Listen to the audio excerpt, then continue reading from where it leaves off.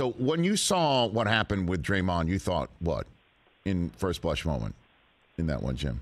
That is going to be a flagrant one, flagrant two, just because of the stomp. Right. Now, everything that happened after that, of course, is up to debate. But I knew at the time, and because of Draymond, what had transpired in the past, that when they called it and went back and looked at it, I knew it was going to be a flagrant one and flagrant two immediately, just because of the emphasis when he stomped down. And I know a lot of people are like,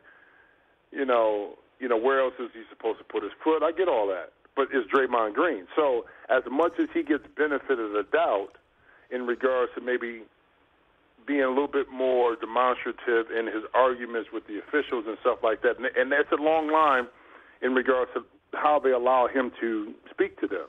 But then there's the other side of it, too, which is the history part of what has happened with Draymond. That comes back to haunt him as well. So you can't have one without the other.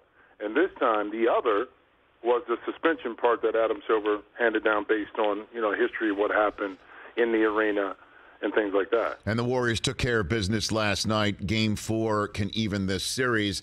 And I imagine when Draymond steps on the floor in Game 4 in San Francisco, there will be a thunderous ovation, and that'll be another emotional tide that the Kings will have to survive. How do you see this series playing out from here on out, Jim Jackson? Well, I always thought that Golden State had the advantage from the championship experience. Now, they're not as deep as they were. Their margin of error, Rich, is not the same as it was in the past. And what I mean by that is that in the past, because they were so great defensively, and I thought their bench gave them a little bit more from a scoring punch, that they could overcome those turnovers. They've always been a high turnover team, okay? Mm-hmm. But their margin of error was a lot bigger because of those intangibles I just talked about. Now you can't. It's tougher. They got a slim margin of error. So them turning the basketball over, in particular in Sacramento, defeats what they're trying to do offensively because they're not being able to get the kind of stops they need, in particular on the road, to win those games.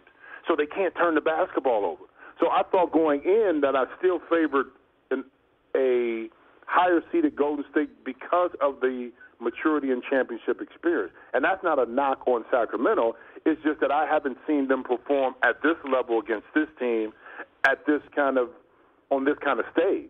Would I be surprised if Sacramento won? Heck no, I'm happy for Mike Brown. I love what they've done with that lineup and the roster. They streamlined it. They have guys that are low-maintenance guys. De'Aaron Fox is a low-maintenance superstar. Everybody buys in.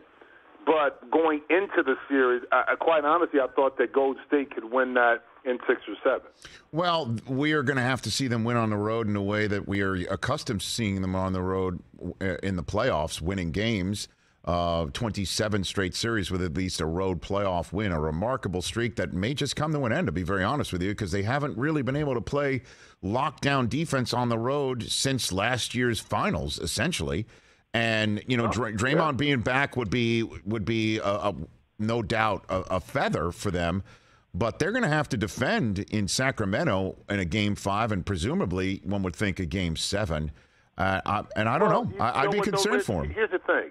Think about this. The first 2 games, they were right there. They were? They were a 10-point lead in Game 1, okay? What Steve Kerr really wants them to do, more so than not in particular on the road, is this. Attack the basket a lot more. Remember, Golden State was, we fell in love and got enamored with them shooting 3-point shots. But remember all the layups they used to get? Backdoor cuts and all the easy baskets because you had to guard the perimeter?